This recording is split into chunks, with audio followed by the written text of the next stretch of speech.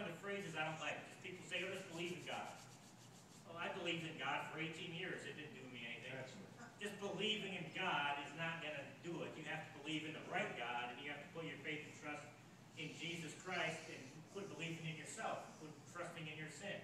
Just believing in God isn't going to do it.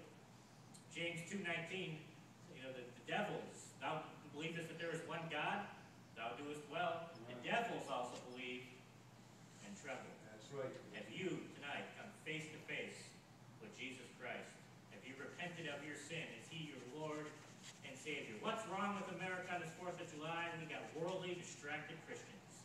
We got a wicked, demonic culture. And we're offering people a watered down Christ.